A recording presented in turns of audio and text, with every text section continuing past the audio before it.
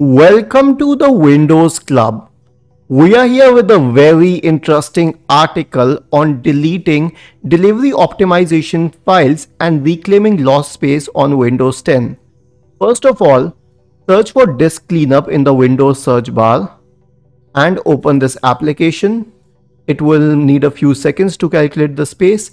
Now, check at the space utilized by delivery optimization files, which is 222 MB, and in some cases it could be in GBs.